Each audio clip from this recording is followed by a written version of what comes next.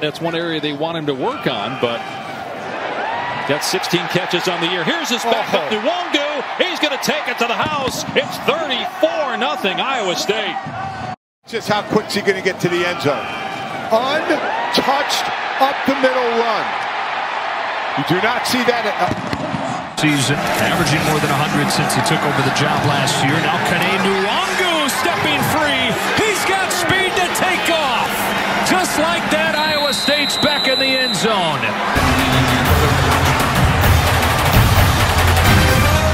Nwangwu, 1 for 1 for 1. Yeah. Nwangwu with his first carry right up the gut. He's got a chance. Touchdown, Iowa State. Field now. A couple of tight ends in front of him. And he follows Allen into the end zone. Touchdown, Iowa State, Kene Nwangwu. And successful at the same time. Nwangwu breaks it to the outside. High stepping down the sidelines. And finally pushed out of bounds at about the 5. Roddy Jones. Well, Clark told us earlier about the fact that he's a 10-2 100-meter guy. When you get that kind of guy in a hole and give him some space, the burst up the sideline is impressive. Nwangwu is a great change.